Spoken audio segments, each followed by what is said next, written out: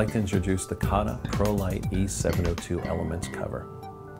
This is a member of our ProLite series, which delivers on Kata's promise to provide lightweight protective solutions for the professional.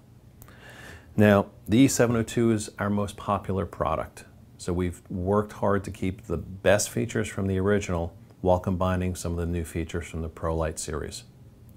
The base E702 is perfect for an entry-level or professional DSLR with up to a 200mm lens on the camera.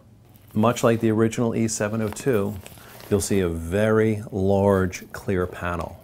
This is made of TPU, which is a liquid rubber. It's flexible, yet bounces back into shape. It will not crack, it will not color with age.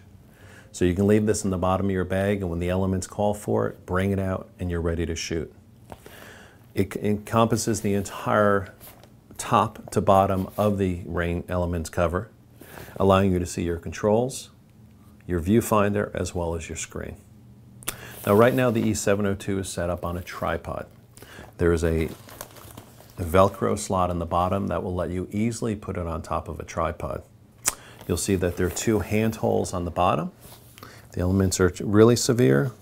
You can pull this tight around your wrist and access your controls. If you're using your camera in the elements and you're not using a tripod, you'll simply seal up the Velcro enclosure on the bottom and hold the camera through the hand slots.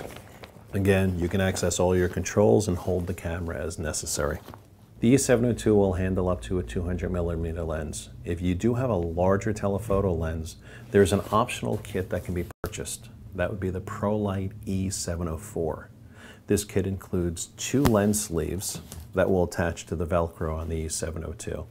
One goes up to 350mm, and the second sleeve goes up to 600mm. So here we have the Kata ProLite E702 Elements cover.